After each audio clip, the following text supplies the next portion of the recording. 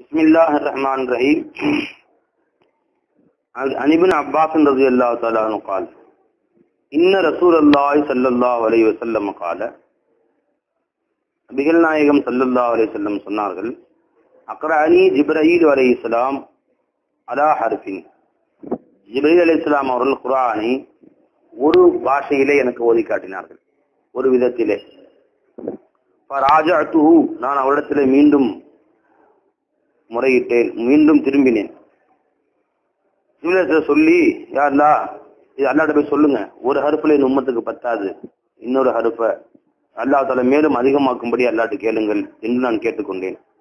பலம் அஸல் இஸ்தஸீதுஹு, நான் இவ்வாறாக ஜிப்ரீல் அலைஹிஸ்ஸலாம் அவர்கள் மூலமாக அதை அதிகப்படுத்த தேடினேன்.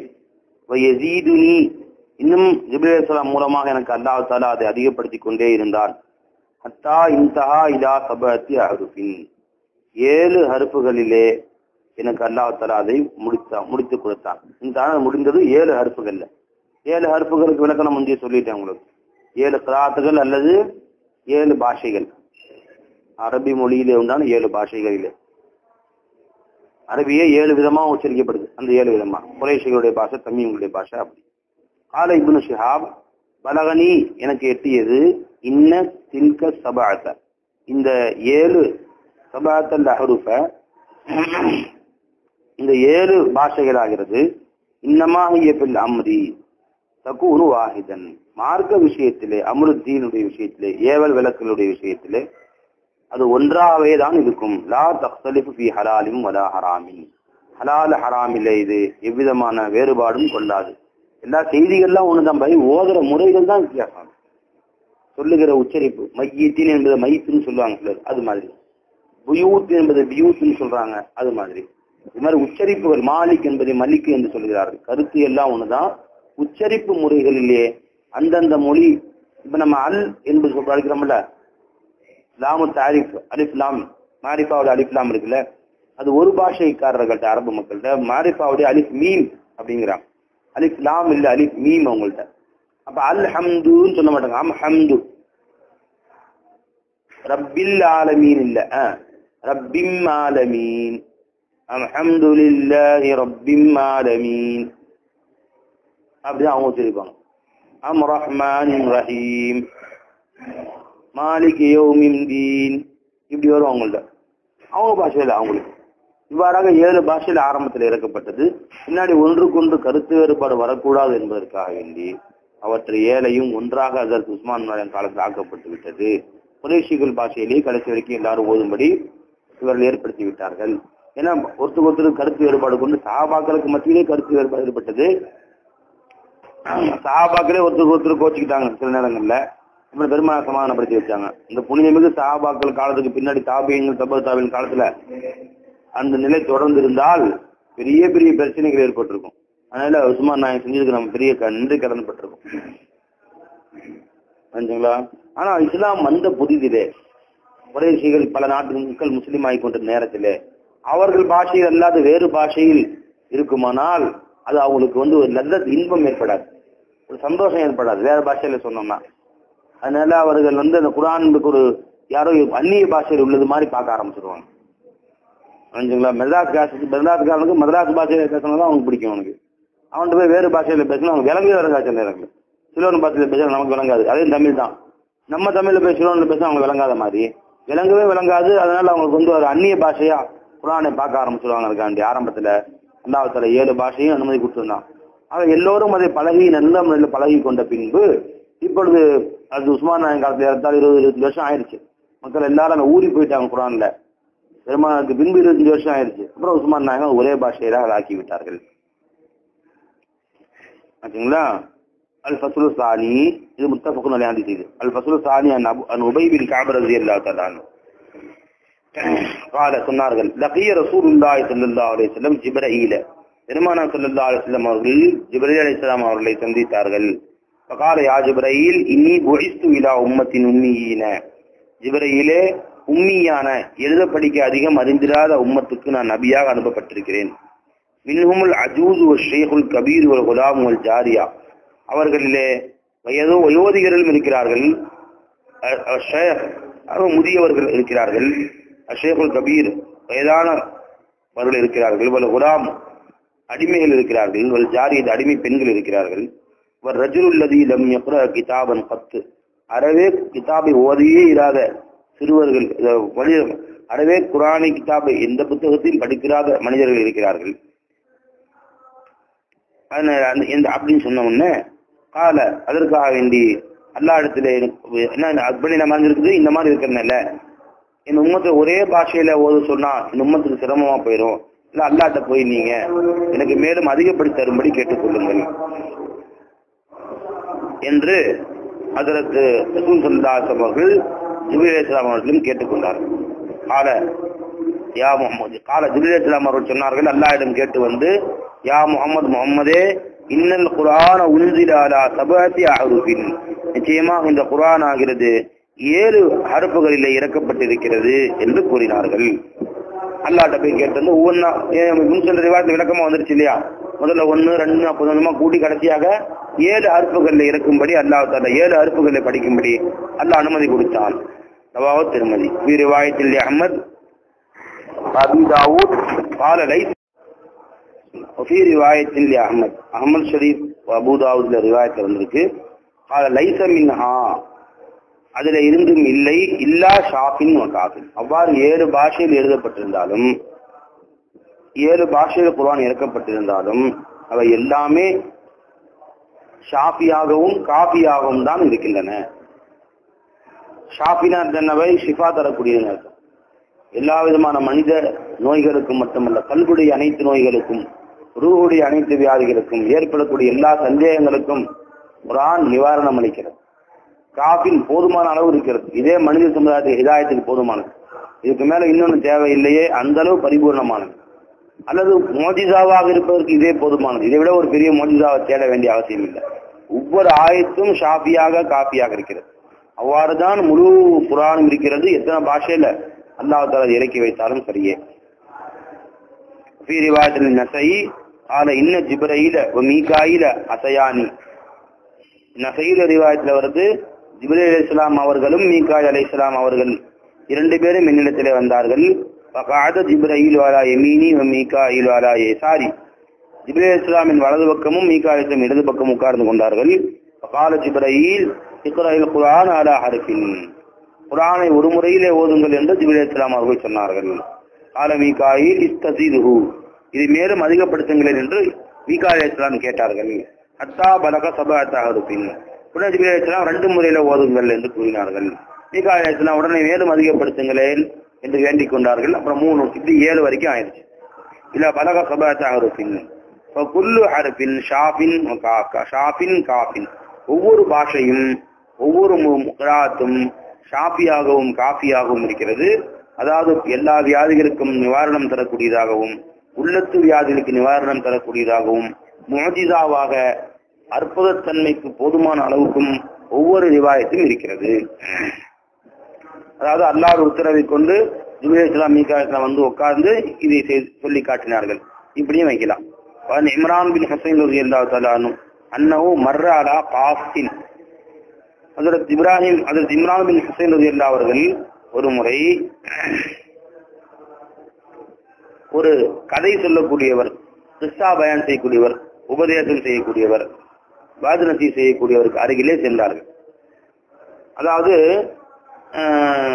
அந்த காலத்துல சில பேர் மக்கள் குர்ஆன ஹதீஸுகளை விரும்பி கேட்கறாங்கன்னு தெரிஞ்ச உடனே அதே தொழில் மாதிரி ஆக்கிட்டாங்க சிலர். சஹாபாக்கள் காலத்திலேயே, சஹாபாக்களுக்கு பின்னாடி வந்த தாபிஈன்கள் காலத்திலையும் ரொம்ப இருந்துச்சு அந்த மாதிரி. அவங்க சஹாபிகள் இல்லை, ஏன்னா சஹாபாக்கள் வந்து பெரும்பாலும் காதலர்கள். முஸ்லிமான சில பேர் சில ஹதீஸ் தெரிஞ்சுக்கிறது, சில ஆயத்துகள் தெரிஞ்சுக்கிறது, அது மக்களுக்கு முதல்ல இனிய பொருள் எடுத்து ஓதுறது, உடனே அதுக்கு இவங்க விளக்கம் இவங்களா விளக்கம் சொல்றது, இஷ்டத்துக்கு கதை விட்டடிக்கிறது. விட்டடிச்சாலும் மக்கள் வாகுவான்னு கேட்கறாங்கல்ல, இல்ல ஆளு கொஞ்சம் காசு போட்ட உடனே தூக்கிட்டு கம்பி நீட்டிடுறது. இவ்வாறாக காசு பணத்துக்குன்னு பயான் செய்ய ஆரம்பிச்சுட்டாங்க ரொம்ப பேர். அதனாலதான் காசு பணத்துக்குன்னு பயான் செஞ்சு அந்த பயான்ல வசனம் இருக்காது. எல்லாவுக்கா பயான் செய்ய போக வேண்டியதான். எந்த நபிமார்களும் போனோம்னா முதல்ல மக்கள் என்ன சொல்லுவாங்க, யா கௌமி லா அஸ்அலுக்கும் அலைஹி அஜ்ரா, மக்களே உங்கள்கிட்ட என்னுடைய பிரச்சாரத்துக்காக வேண்டிய எந்த கூலியும் நான் கேட்கவில்லை. இன் அஜ்ரிய இல்லா அலல்லாஹ், எனது கூலியோ அல்லாஹ்வை தவிர வேறு யாரிடத்திலும் இல்லை என்றுதான் எல்லா அன்பியாக்களும் சொல்லி காமிச்சான். அந்த அப்போ இடத்துல பயானுக்கு கூப்பிடுறாங்க, எங்க 5000 காசு தாங்களா வர்றேன் அப்படிலாம் பேசிட்டு போகக்கூடாது. பயானுக்கு என்ன வசம் இருக்கு? காசுக்கா உள்ளது, தீன் என்பது துனியாவுக்கா? சரிங்க, நம்ம பயானுக்கு இங்கே வெளியூர் கூப்பிடுறாங்க, இடத்துக்கு சரி போய் பயான் செய்யறோம். அவங்களா ஏதாவது காசு கொடுக்குறாங்க, வாங்கிக்கலாமா? அது வாங்கிக்கலாம்ட்டாங்க பெரியவர்கள். என்ன நீங்க ஏற்பட்ட சிரமத்துக்காக வேண்டியும் அதுக்காண்டி பயானுக்காண்டி தயார் செய்ய நேரங்களை ஒதுக்கியதுக்காக வேண்டியும் வாங்கிக் கொள்வது ஜாயிஸ் தான். அது நீங்களா விலை பேச வேண்டாம். உங்க பயான் காசு கொடுக்கலையா வந்துடலாம். இது எப்படி இஹ்லாஸ் இருக்குதா இல்லைன்னு எப்ப தெரியும்? ஒரு ஆள் காசு கொடுத்தா மட்டும்தான் பேசுறாரு, இல்லைன்னா பேசுறதே இல்லை. அப்ப இஹ்லாஸ் இல்லைன்னு அர்த்தம். போறாரு, சில இடங்களை காசு கொடுத்தா வாங்கிக்கிறாங்க. 100 இடத்துக்கு போறாரு, 5 இடத்துக்கு காசு கொடுக்கணும், 90 இடத்துக்கு காசு தர்றது இல்லை, வந்து வெறுங்கையா வந்துடுறாரு. அப்ப இவர் அல்லாஹ்வுக்காக பேசுறாங்க. இப்ப காரைக்கால்ல எத்தனை வாரம் மாசத்துக்கு 2 3 தடவை போறோம், 10 காசு கொடுக்கறது இல்லை. நம்ம அதுக்காக வேண்டியும் போறது, அல்லாஹ்வுக்காக பயன் 1 மணி நேரம் பயன் செய்யறோம், 1.5 மணி நேரம் பயன் நடக்குது, வந்துடுறோம். நேற்று இடத்துல நிறவிக்கு மட்டும் காட்டு பணம் கொடுத்தாங்க, அல்ஹம்துலில்லாஹ் கொடுத்தோம், வாங்கிட்டோம், மறுக்கல. நாம பேசவும் இல்லை, பயான்ல சொல்லியாச்சு. நான் உங்கள்ட்ட காசுக்காக வேண்டி வரல, காசே தேவையும் இல்லை. அறவே வேற சொன்னேன், உங்க காசே எனக்கு தேவையில்லை, அல்ஹம்துலில்லாஹ் போக்குவரத்து காசு கூட என் காசு கொடுத்துக்கிறேன், உங்கள்ட்ட காசு நீங்க விஷயத்த கேளுங்க, கவனிங்க, அது எனக்கு போதுமானது. வரும்போது வண்டிக்கு காசு கொடுத்துட்டாங்க, எக்ஸ்ட்ரா கொஞ்சம் காசு கொடுத்தாங்க, அல்ஹம்துலில்லாஹ் வாங்கியாச்சு. இது தப்பு இல்லை. ஆனா மக்கள்கிட்ட டிக்ளேர் பண்ணி காசுக்காக பேச வரல, காசும் தேவையில்லை அப்படின்னு சொல்லி டிக்ளேர் பண்ணிருந்தாங்க. எத்தனை சும்மா பயானுக்கு போறோம், அதுக்குள்ள நீர்மூலை கொண்ட ஊருக்கு போய் சும்மா பயன் செஞ்சோம். 10 பைசா அவங்கள்ட்ட கேட்கவும் இல்லை, யார்ட்டையும் வாங்கவும் இல்லை, கொடுக்கவும் இல்லை. அவங்க இது மாதிரி இதான். அதாவது இப்பயுமே வாய் திறக்காத காசு தான் வாய் திறப்பேன் அப்படின்னா அது இஸ்லாத்துக்கு மாத்தமா. அதனால கொடுத்தா ஹதியா கொடுத்தா வாங்க கூடாதுன்னு மார்க்க நமக்கு சொல்லல. அதுக்குன்னு பேசாத, அதுக்குன்னே உபதேசம் பண்ணாத. உனக்கு கேட்க 4 பேர் மசாலா கேட்க வர்றாங்க, எவ்வளவு காசு கொடுப்பேன்னு கேட்டா அது தப்பு. அவங்களுக்கு மார்க்கத்தை சொல்லு, குர்ஆனை கற்றுக் கொடு, ஹதீஸை கற்றுக் கொடு, அவங்களுக்கு சட்டங்களை எடுத்து சொல்லிக் கொடு, அவங்க உபதேசங்களை செய்ய. அல்லாஹ் தஆலா தன் புறத்திலிருந்து காசு கொடுத்தா வேண்டாம்னு சொல்லக்கூடாது, அது தேவை இல்ல. ஒரு கூட்டமும் அதையே தன் தொழிலாக ஆக்கிட்டாங்க. இப்ப இந்த துனியாவில் இன்னைக்கு வரைக்கும் இருக்கிறாங்க, பேசிட்டு இருக்கு, முதல்ல இவ்வளவு காசு தருவீங்களா அப்பதான் வருவேன் அந்த ஊருக்கு அப்படின்னு. இதெல்லாம் அர்த்தம் இல்லாதது. அந்த பேச்சுக்கும் மதிப்பு இல்ல, மக்கள்கிட்ட மதிப்பு இருக்காது. இவ்வாறாக ஒரு கூட்டம் அந்த காலத்துல இருந்துச்சு. அந்த மாதிரி ஒரு கதை சொல்லக்கூடியவர்னு சொல்லுவோம். காசுனா கிஸ்ஸாவை பயன் செய்யக்கூடியவர். கஸ்ஸைய குஸ்ஸு, அதுல இருந்து காசுன் அப்படின்னா கிஸ்ஸா பயன் செய்யக்கூடியவர். அவர் பக்கத்திலே அவருக்கு அருகில் இவங்க நடந்து போனாங்க, அவர் பயன் செஞ்சுட்டு இருக்கிறார். எக்கரவு குர்ஆன் ஓதி கொண்டிருந்தார். சும்மா மக்கள்கிட்ட பிச்சை கேட்டார். அழகான குர்ஆன் வந்து எல்லாத்தையும் ஆள் கொஞ்சம் கொடுங்களேன், துண்டை விரிச்சு ஆளுக்கு 50 காசு போட்டாங்க. இதை பார்த்தவர்கள் இம்ரான் பின் ஹுசைன் ரலியல்லாஹு தஆலா அவர்கள் இன்னா லில்லாஹி வ இன்னா இலைஹி ராஜிஊன் என்று ஓதினார்கள். இஸ்தர்ஜஅன என்னன்னா இன்னா லில்லாஹி என்று ஓதினான். அது சிஃபத். அது ஒரு இன்னா லில்லாஹி வ இன்னா இலைஹி ராஜிஊன் வருது. அந்த ராஜா அது ருஜூ என்ற வார்த்தையை எடுத்து இஸ்தர்ஜஅ இன்னா லில்லாஹி வ இன்னா இலைஹி ராஜிஊன் என்று சொன்னான். இவர் அரபியில ஒரு நீண்ட வாசகத்தை சுருக்கமா சொல்றதுக்காக வேண்டி தமிழ்ல சொன்னதா என்ன சொல்லணும்? அவன் இன்னா லில்லாஹி வ இன்னா இலைஹி ராஜிஊன் என்று கூறினான். அவ்வளவு பேர் எடுக்கணும். அரபியில சுருக்கமா இஸ்தர்ஜஅ அப்படின்னு முடிச்சிருவாங்க. ஒருத்தர் லா ஹவ்ல வலா குவத்த சொன்னான், எப்படி சொல்லணும்? அவன் லா ஹவ்ல வலா குவத்த இல்லா பில்லாஹில் அலியுல் அலீம் என்று சொன்னான். இது ஹவுல் என்ற வார்த்தையும் குவத் என்ற வார்த்தையும் வருது, இல்லா என்ற வார்த்தை வருது. இதுல இருந்து ஹவுல் என்ற வார்த்தையும் ஹாஃபையும் லாமையும் எடுத்து ஹவு காலர் பேர் தயார் பண்ணிட்டாங்க அரபியர். இந்த மாதிரி வார்த்தைகளை சுருக்கிறது ரொம்ப கெட்டிக்கிறாங்க அவங்க. ஹவு கால லா ஹவ்ல வலா குவத்த இல்லா பில்லாஹில் அலியுல் அலீம் என்று சொன்னான். தஹல்லல ஹல்லல லா இலாஹ இல்லல்லாஹ் முஹம்மது ரசூலுல்லாஹ் என்று சொன்னான். நபி சப்பஹ சுப்ஹானல்லாஹ் என்று சொன்னான். ஹமிதல்லாஹ் அல்ஹம்துலில்லாஹ் சொன்னான். கப்பர அல்லாஹு அக்பர் என்று சொன்னான். இப்படியாக சுருக்கமாக்கிறது பேல ஜபை. சரி வாங்க. அப்ப உடனே இன்னா லில்லாஹி வ இன்னா இலைஹி ராஜிஊன் என்று கூறினார்கள். சும்ம கால பின்பு சொன்னார்கள், சமீஅத்து ரசூலுல்லாஹி ஸல்லல்லாஹு அலைஹி வஸல்லம் யகூல், அருமைநாயகம் ஸல்லல்லாஹு அலைஹி வஸல்லம் அவர்கள் சொல்ல நான் கேட்டேன். மன் கரஅல் குர்ஆன, யார் குர்ஆனை ஓதினார்களோ, ஃபல் யஸ்அலில்லாஹ பிஹி, அதை கொண்டு அவர் அல்லாஹ்விடத்திலேயே கேட்டுக்கொள்ளட்டும். எதா இருந்தாலும் மக்கள்கிட்ட யார்ட்டையும் பிச்சை வாங்கக்கூடாது. ஃபஇன்னஹு சயஜீ அக்வாமுன், பின்னால் ஒரு கூட்டம் நிச்சயமாக வரும். யக்ரஊன குர்ஆன, குர்ஆனை ஓதுவார்கள். யஸ்அலூன பிஹின் நாஸ, அதை கொண்டு மக்களிடத்தில் பிச்சை கேட்பார்கள். ரவாஹு அஹ்மது வ திர்மிதி, ஓதி பிச்சை கேட்கறது.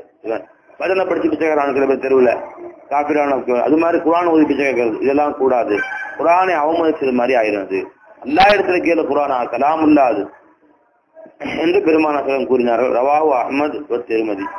சரிங்க, அப்படின்னு சொன்னா இப்ப இமாம் சாபுங்கெல்லாம் குரான் தானே ஓதுறாங்க. அதே மாதிரி தராவியில 30 குரான் ஓதுறாங்களே, அவங்க மக்கள் அவங்களுக்கு காசு கொடுக்குறாங்களே, இது ஜாயிஸா அப்படின்னா சில ஆரம்ப காலத்துல வந்த பெரும்பாலான இமாம்கள் அதெல்லாம் ஜாயிஸ் இல்லை, தராவில தொழுவிட்டு அதுக்காக வேண்டி கொஞ்சம் தொழுவத்துக்கான காசு கொடுக்குறாங்க இல்லையா, அது ஜாயிஸ் இல்லை என்று அவர்கள் பொதுவாக கூறினார்கள். ஆனால் பிற்காலத்துல அந்த மாதிரி போயிட்டா எல்லாரும் இந்த ஒரு மாசம் வந்து காலையிலிருந்து சாயந்தரத்துக்கும் குரான் ஓதிட்டு இருக்கிறார், ஓதிட்டு இருக்காரு, சாயந்தரம் தொழு வைக்கிறார். அப்ப அவர் அந்த ஒரு மாசம் தொழில் செய்ய முடியுமா? வியாபாரத்துக்கு போக முடியுமா? அவர் வியாபாரத்துக்கு போயிட்டா யாரும் தொழு வைக்க முடியுமா? தொழு வைக்கல. அந்த ஆப்தா அதுக்கான நேரம் செலவு பண்றாரா இல்லையா? அவ்வாறு மார்க்கத்துக்காக நேரங்களை செலவு பண்ணக்கூடியவர்களுக்கு பைத்துல் மால்ல இருந்து காசு கொடுக்கறது சாபக ஏற்படுத்த. காசிக்கு காசு கொடுப்பாங்க, அதே மாதிரி கலீஃபா காசு கொடுத்தாங்க, அதே மாதிரி வசூல் பண்ணக்கூடியவருக்கு காசு கொடுத்தாங்க, ஜகாத் வசூல் பண்ணக்கூடியவருக்கு. அதே மாதிரி முஅல்லிமுன் நாஸ் மக்களுக்கு இல்மை கற்றுக் கொடுக்கறதுக்கா தன்னை ஒதுக்கி கொண்டாரு, அவருக்கு அரசாங்கத்துல நிதி ஒதுக்கீடு செஞ்சாங்க. அவ்வாறு இப்ப யாரும் செய்யறதுக்கு தயாரில்லை. அரசாங்கம் காசு கொடுக்காது. இன்னைக்கு அரசாங்கம் எவ்வித காசு கொடுக்கல. இப்போ வாயுனால பயானம் செய்யணும், சும்மாவா ஒரு பயானம் செய்யறதுனா என்ன செய்தி எந்த சப்ஜெக்ட் இல்லை போய் பேசுறது அப்படின்னு அதுக்காக குறிப்புகள் எடுக்கணும், பல கிதாபுகள் ஆராய்ச்சி செய்யணும், ஆதாரங்கள்லாம் திரட்டி எடுத்து அவர் பேசுற வாயுகள் இருக்கிறாங்க. இப்போ அதுவும் வந்து நேரங்களை செலவு பண்ண முடியாது.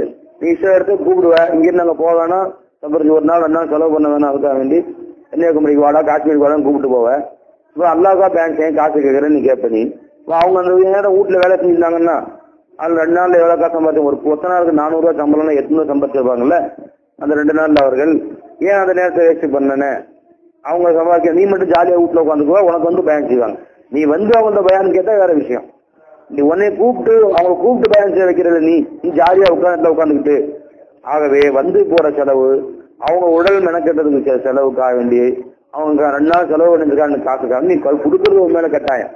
அதே மாதிரி ஹாஃபிஸ்கள் உலமாக்கள் மார்க்கத்துக்காக தங்கள் நேரங்களை ஒதுக்கி அந்த நேரத்தை சம்பாதிக்க போகாம அவர்கள்ட்ட நேரங்களை மிச்சப்படுத்தி இதுக்காக தீனுக்கே செலவு பண்றதுனால அவர்களுக்கு அரசாங்கத்தின் சார்பாக கொடுக்கணும். இப்ப இந்திய இஸ்லாமிய அரசாங்கம் இல்லை, அதனால இஸ்லாமிய அரசாங்கம் இல்லாதனால அந்தந்த ஊர் நிர்வாகிகள் ஒரு குறிப்பிட்ட காசு நிர்ணயம் செஞ்சு மாசம் 500, 1000, மாசம் 4000, 5000.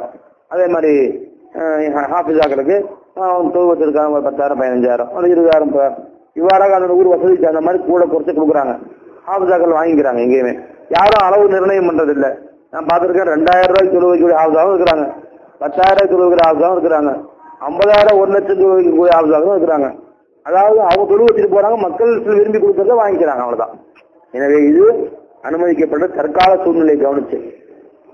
அந்த காலத்துல அரசாங்கம் நிதி ஒதுக்கீடு செஞ்ச காலத்துல தனிப்பட்ட முறையில் மக்கள்கிட்ட வசூல் பண்ணா ஜாயிஸ் இல்லை தான். அது இப்ப அப்படி கிடையாது. புரிஞ்சுங்களா? இப்ப இன்னும் ஜீவா குவாமன் ஒரு கூட்டத்தார்கள் வருவார்கள், குர்ஆனை அவர்கள் ஓதுவார்கள், யஸ்அலூன பிஹின் நாஸ அதை கொண்டு மக்களிடத்திலே அவர்கள் கேட்பார்கள். எனவே அது ஜாயிஸ் இல்லை. இன்னும் சில நேரங்கள்ல இந்த காலகட்டத்தை பொறுத்தவரையிலையும் மக்கள்கிட்ட காசை கேட்க வேண்டி இருக்கு. சில நேரங்கள்ல எப்படின்னு கேட்டீங்கன்னா, ஒரு மீடாது விழான்னு ஏற்பாடு செய்யறாங்க ஒரு ஊர்ல. ஆனா 1 லட்ச ரூபா வசூல் பண்றான். மைக் செட்டுக்கு 10,000 ரூபாயா, அந்த மேடை அமைக்க 10,000 ரூபாயா. எதுக்கு மேடை? அலங்காரம் வளையங்கள், அங்க போஸ்டரு, அங்கங்க நோட்டீஸ், அது 20,000 ரூபாயா. போஸ்டர் ஓட்டுறது, நோட்டீஸ் ஓட்டுறது, இதுக்கு 20,000 ரூபாயா. ஒரு ஊரை கணக்கு சொல்றான். அதுக்கு முன்னாடி சீர்னி சாப்பாட்டுக்கு 60,000 ரூபாயா. எல்லாம் 1 லட்ச ரூபா செலவு பண்ண கணக்கு காமிச்சிட்டு அங்க இருந்து வந்தார்ல பயான், ஒரு 2 மணி நேரம் பயான் செஞ்ச ஆளுக்காக 1000 ரூபாயா. 1 லட்ச ரூபா வசூல் பண்ணியிருக்கிறான். அல்லாஹ் ரசூலுடைய பயான் செய்யறது. இந்த பயான் தானே அங்க மெயின். மற்ற எதுவுமே தேவையில்லை. மேடையே போலாம், பள்ளிவாசல வச்சு செஞ்சிருக்கலாம். பள்ளிவாச ஸ்பீக்கர் ஒரு பைசா செலவு இல்லை, பள்ளிவாச ஸ்பீக்கரே போதும். அதே மாதிரி போஸ்டும் தேவையில்லை, வர்றவன் பயான் கேட்டு போறான், பள்ளிவாசல் அறிவிச்சா போதும். சரி, அதே மாதிரி சீர்னியும் தேவையில்லை. அல்லாஹ் ரசூல் பயான் தான் சீர்னி, அதுக்கு மேலே சீர்னி வேற. இதெல்லாம் தேவையில்லாத 1 லட்ச ரூபாய் செலவு பண்ணிட்டு கடைசியா ஒரு 500 ரூபாய ஒரு கவர்ல போட்டு, ஒரு 1000 ரூபாய ஒரு கவர்ல போட்டு, சில ஊர்ல அதுவும் கஞ்ச பைசா 200 ரூபாய் கொடுக்குறானோ கவர்ல போட்டு கொண்டு வந்து அவரு கொடுத்துட்டு, யாருக்கு மீளாது விழா நடத்தணும், இந்த ஊர் இந்த பெரிய இடத்துல இருந்து பயன் செய்தார்கள், செலவு 1 லட்ச ரூபா. எவ்வளவு கொடுமை அது! ஆனா இந்த மாதிரி காலகட்டத்துல ஒரு அதர் சொன்னாரு, ஒரு தமிழகத்தில் இன்னைக்கு பிரபலமான பேச்சாரு. அவர் சொன்னாரு, நான் இடத்துக்கு போயிருந்தேன். அந்த ஊர்ல போனா நான் எப்பயும் காசு கேட்கறது இல்லை, சில பேர் கொடுப்பாங்க, 200 கொடுத்தாலும் வாங்கிட்டு வந்துருக்கேன். ஒரு மணி நேரம் 2 மணி நேரம் பேங்க் 200 கொடுத்தாலும் 300 கொடுத்தாலும் வாங்கிட்டு வந்துருவேன், காசு கேட்க மாட்டேன். ஆனா அந்த ஊர்ல போனா ஏதோ ஒரு தர்காவுக்கு ஆண்டு விழா மாதிரி உருசு மாதிரி நடத்துறாங்க. ஒரு சின்ன தர்கா அங்க ஊர்ல இருக்க உருசு நடத்துறாங்க. அதுக்கு வரவு செலவு வாசிக்கிறானுங்க. 1.5 லட்சம் ரூபா வசூல் பண்ணதுல தர்கா அலங்காரம், சீரியல் செட்டு அது 1,000 ரூபா, மைக் செட்டு 1,000 ரூபா, போஸ்டர் 1,000 ரூபா, வண்டியில அலோன்ஸ் பண்ணி 1,000 ரூபா, விழாவுக்கு உருசு விழாவுக்கு எல்லாம் அறிவிச்சு கடைசியில பார்த்தா அப்படி பயங்கரமான 20,000 30,000 செலவு பண்ணி சீரியல் செட்டு போட்டிருக்கானுங்க. வெடி வெடிச்சது இவ்வளவு எல்லாம் போட்டிருக்கானுங்க. ஆக 1.5 லட்சம் செலவு பண்ணிருக்கானுங்க. கடைசியில வந்து கேட்டாங்க, அது நீங்க பயான் செஞ்சதுக்கு எவ்வளவு வேணும் காசுன்னு கேட்டாங்க. உடனே நான் சொன்னேன், இந்த இவ்வளவு செலவு பண்ணிருக்கானுங்க, கப்பாராவா ஆகணுமா இல்லையா, நான் எங்க 5,000 ரூபாய் கம்மி வாங்குறது இல்லைங்க அப்படின்னு நான் சொல்லிட்டேன். நேரா போய் இப்ப கவர்ல வச்சு அவங்க காசு அவங்ககிட்ட காசா வசூல் பண்ணிருக்காங்க, காசு 5,000 கொண்டு கவர்ல போட்டு கொண்டு கொடுத்துட்டான். வாங்கிட்டு வந்துட்டேன். அவன் நான் கேட்காம கொடுத்துருந்தா ஏதாவது கொடுத்தா வாங்கிட்டு இருப்பேன். கேட்டான், அப்ப நான் தகுதி பார்த்து செலவு பண்றதை பார்த்து கேட்டேன் அப்படின்றார். அதுவும் ஒரு வகையில இப்ப நியாயமா தான் படுது. இப்போ என்ன அல்லா ரசூலுக்காண்டி பள்ளிவாசல் வந்து பயன் செய்யுங்க, காசு வசூலும் நாங்க பண்ணல, நானும் வந்து பயன் செய்யறேன், வாங்க பிரச்சனை இல்லை. நீ இவ்வளவு வசூல் பண்ணி தின்றுகிற திண்டு கணக்கு எழுத மிச்சத்தை ஆளுக்கு ஒரு துண்டு வாங்கப்பட்டு எல்லாம் துண்டு போட்டு நீ தின்றுவ. அதனால கட்டாயமா இந்த மாதிரி நேரத்தை சில நேரம் கேட்டுதான் வாங்க வேண்டியது, இவ்வளவு காசு கொடுக்குறீங்களா அப்படின்னு. பாருங்க, ஒரு என்ஜினியர் ஒருத்தர்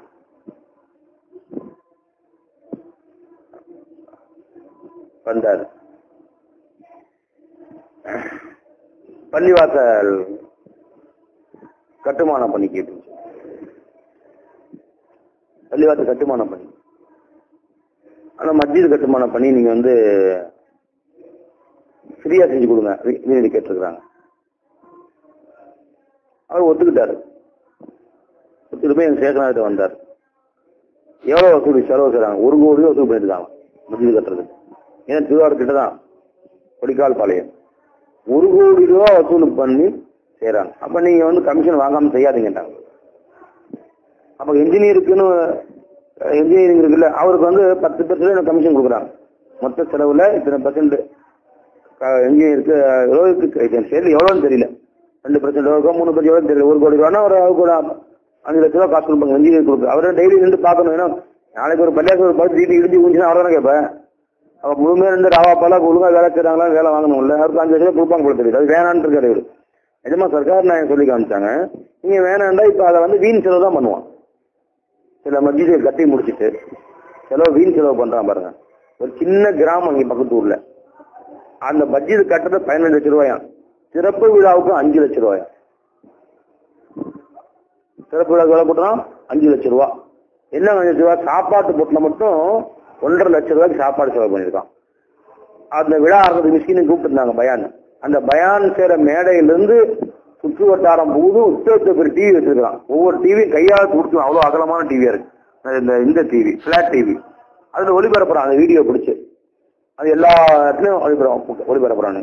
சரி, பயானுக்கு அப்பா அவ்வளோ தூரம் வீடியோ வச்சிருக்காங்க, அவ்வளோ பேர் பந்தல் போட்டிருக்காங்க. பந்தல் பிரம்மாண்டமான பந்தல், அதை அலங்காரம் பண்ணி இவ்வளவு பேர் ஆள் வருவாங்களாக்கும் அப்படின்னு சந்தோஷமா போய் பேசினா, காலையில 9 மணிக்கு நிகழ்ச்சி போட்டா ஒருத்தனும் இருக்கானா, மேலையில உட்கார்ந்து கீழே ஒரு ஆள் உட்காரல. சில பேர் காசிர்கள் ஒரு 50 பேர் வந்து அவன் அழைப்பு கொடுத்துருக்காங்க பொறுத்து. அந்த ஊரை சேர்ந்த காசிருக்கு 9 மணி நிமிஷம் 9:30 அவன் வந்துட்டான். அவன் வந்து 100-200 பேர் உட்காந்துருக்கான். முஸ்லீம் ஒரு தலை காணான்.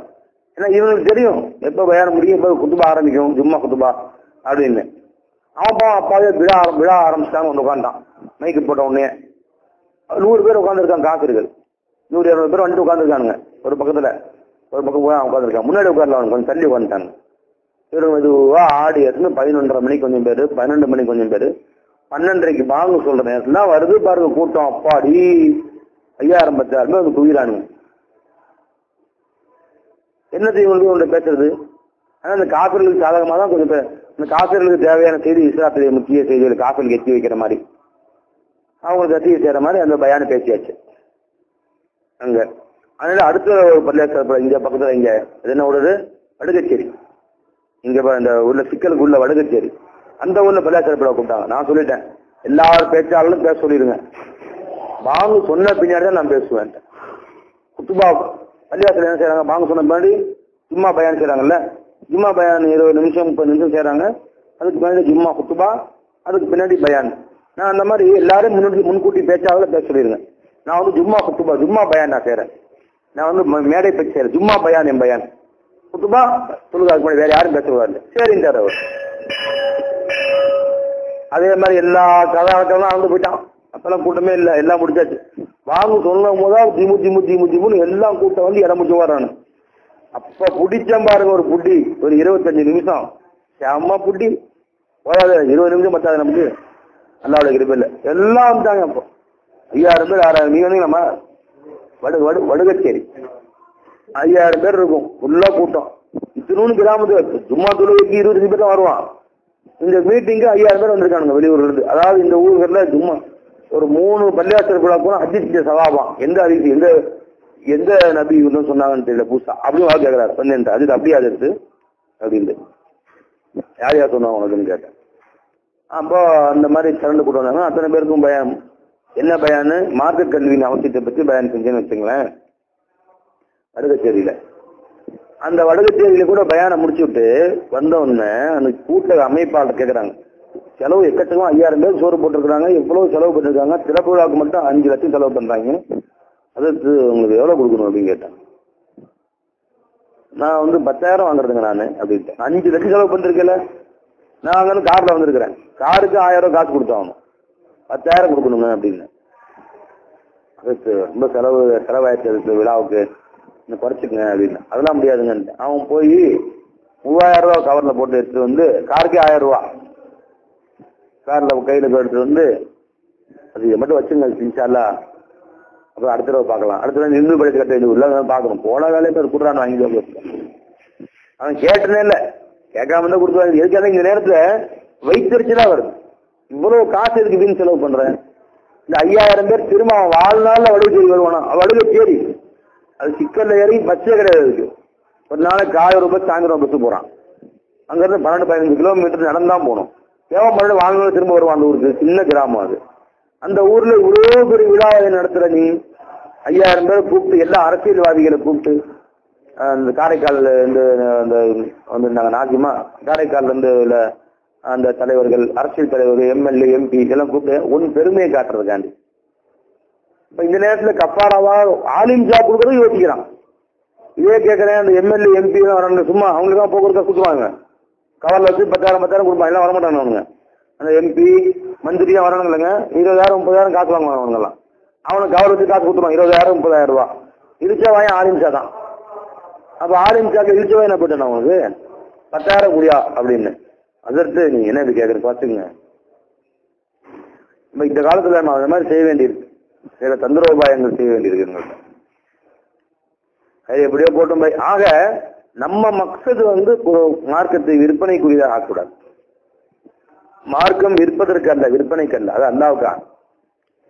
அதான் நான் சொன்னேன், இங்க கூப்பிடுறியா நீ தானே வற்புறுத்தி கூப்பிடுற, அதனால நீ என்ற காசு கொடு. எத்தனையோ பேர் தேடி வர்றாங்க. மஜீத் பயானிக்கு வந்தார், அவருக்காக 2 மணி நேரம் 3 மணி நேரம் உட்காந்து நான் பேசிட்டு இருந்தேன்.